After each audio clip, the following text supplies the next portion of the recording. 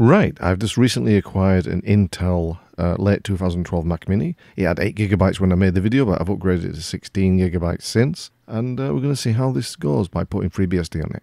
Using the USB that I copied FreeBSD on, I'm going to boot into the USB, which is the EFSys labeled device. And that's not, for a start, I'm appreciating the full color on the loader screen. That is very nice. I'm used to ASCII art, so to me this is a win-win. Yeah, so I'm using an external SSD to install actual operating system on, and I'm booting off a USB stick with the image on. And all looks usual. There's a welcome to FreeBSD. Would you like to begin installation? I don't know whether it's me, but everything looks nice and clean and neat. Yeah, this is to choose the keyboard map. Yeah, I haven't zoomed into this one, but if you've installed FreeBSD, you know what this is. So I'm going to show you an enormous list. I'm going to choose United Kingdom. And I'm happy with that, so I'll just continue at the top. Choose a host name for this machine. Well, I'm going to call it Callisto because it's little. And choose an optional system component, so I don't want debugging. I'll choose ports, and I think I'm not going to put source. I'm going to leave it at that. Auto ZFS. I think I'll choose that. And I want to change the pull type and disk to Stripe, no redundancy, and I need to choose the external Kingston SSD, which is DA1. Definitely don't want the internal drive. And I think we're going to keep everything else. Yeah, I'm going to keep everything else to default. And proceed. And are you sure you want to destroy your current? Yes, I do. I don't think there's anything valuable on the SSD. And away we go. I'll fast forward the install process. It doesn't take long, but I'll fast forward anyway. There are multiple FreeBSD EFI boot entries. Would you like to remove them all and add a new one? That's because I tested this out beforehand. Yes, I do. And please select a network interface. It's got the Ethernet thing. It hasn't detected the Wi-Fi, which I didn't think it would. So BGE0, yeah. Would you like to configure IPv4? Yes. Would you like to use DHCP? Yes. I don't want IPv6. And it's already pre-configured for the DHCP, so I'm going to leave it at that. Is this machine CMOS set to Europe? No.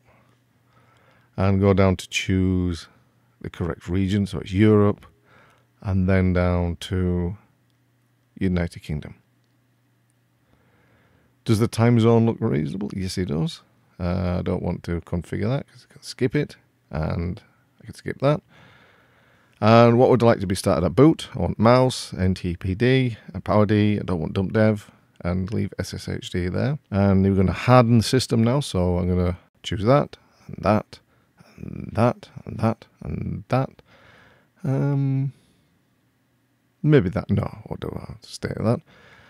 And listen, this menu allows you to install firmware packages. So it says no package found for device 0x0166, which I think is the GPU. But we'll do that after installation. Installing firmware. This may take a moment, or it might take a moment. Would you like to add users? Yes. But no point if we didn't. I'm just going to put my name in. If you've done FreeBSD before, you know what this is. We need to put wheel, operator, and importantly, video.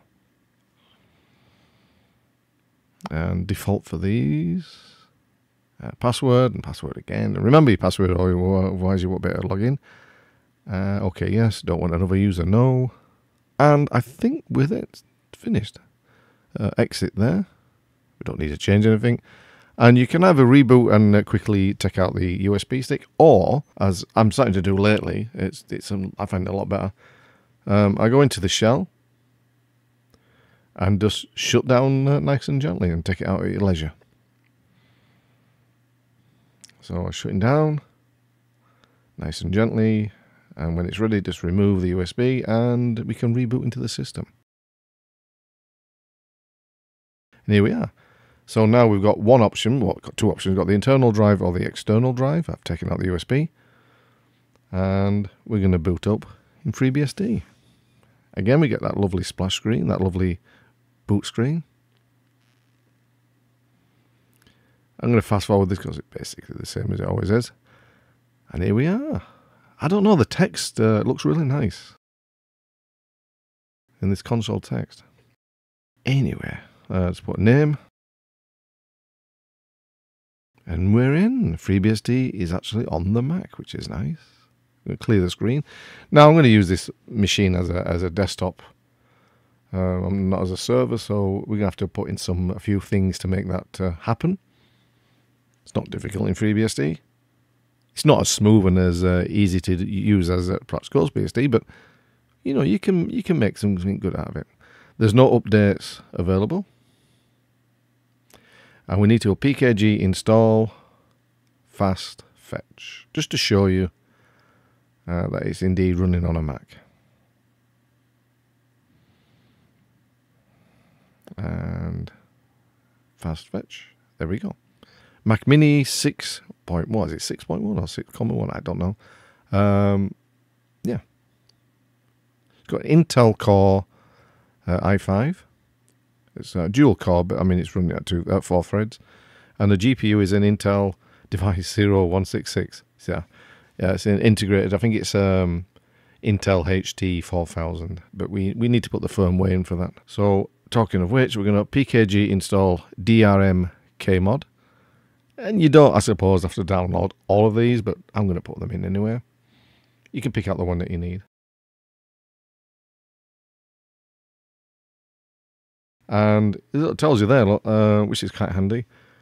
For AMD GPU or Intel or Radeon, because we're using Intel, it's an i9 15KMS, so we need to load that in.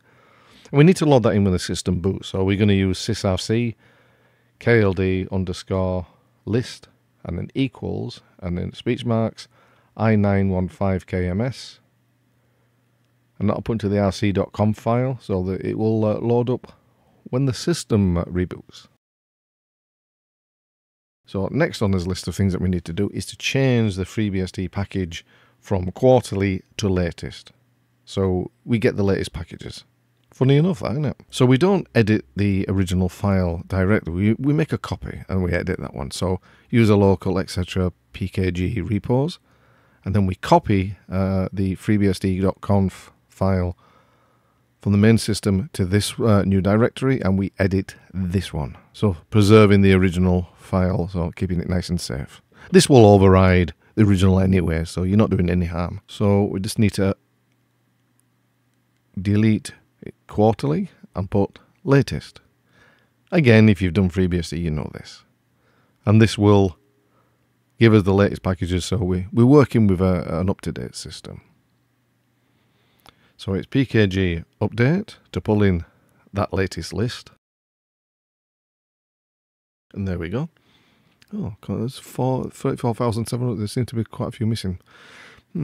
Anyway, it's already asking us to upgrade the ones that we installed earlier. Now we need to install desktop and perhaps browser. You know the usual. So it's XFCE, Xorg, Firefox, and we'll call that it for now. And we'll just to get a basic desktop up and going. So I will fast forward the install.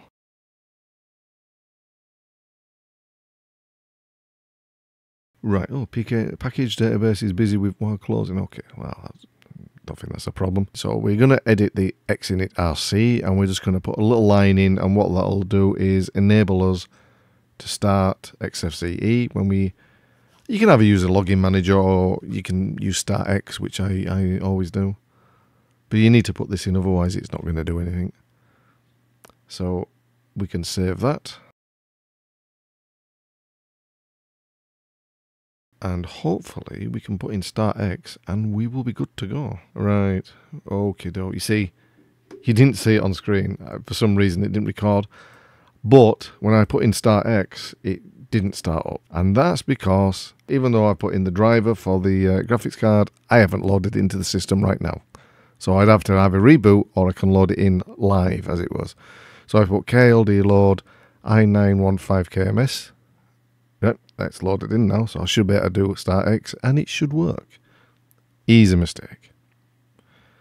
So we'll try again. Start X. Yep, it's loading in. And that was quick. I like that.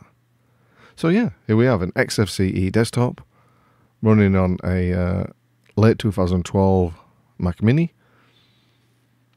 It's an Intel Mac Mini.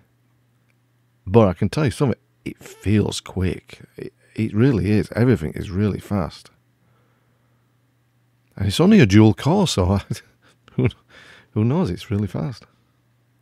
In some respects, it feels quicker than my Z600, which I'm using right now. And YouTube, of course. We'll have a look, see if things are working. Put the best YouTube channel on the YouTube network. And there it is. There we go. Yep, it's fine. It's playing fine. So yeah, I'm really impressed. Everything rendering really quick. There's no lag or delay. Yeah, I think, and I haven't even tweaked the system yet, so I think I'm going to enjoy this. So what I'll probably do is put KDE Plasma on. I'll do Kden Live. I'll do all the usual things, and I might do another video in the future showing you actually using it, but we'll see. Anyway, if you like this video, then please give it a thumbs up. If you've given one or two of my videos a thumbs up already, then please consider subscribing.